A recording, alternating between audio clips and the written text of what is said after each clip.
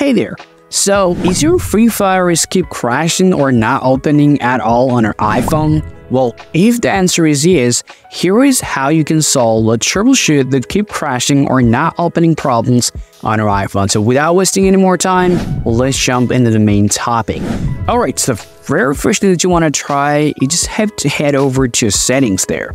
And now, from here, you gotta scroll down to general, and now you have to scroll down to iPhone storage, and now you gotta look for the game itself. So find out the Free Fire, tap offload again, and then it will show you the reinstall app. Just tap reinstall, and then what's gonna happen, it will delete nothing, but it will reinstall your game all over again, and then you can simply go and see what happens next.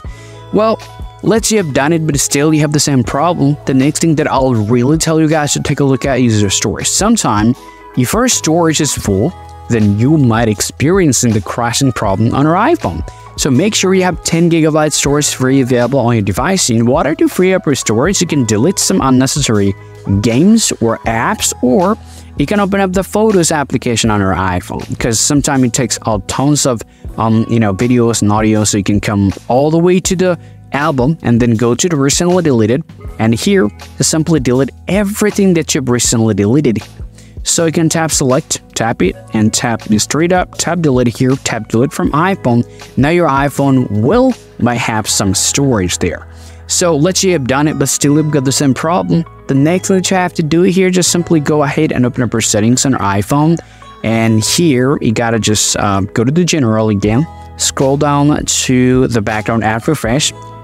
Open this up, make sure to select Wi-Fi and cellular data. At the very same time, you want to take a look at the game itself. So make sure the game is actually enabled from here as well.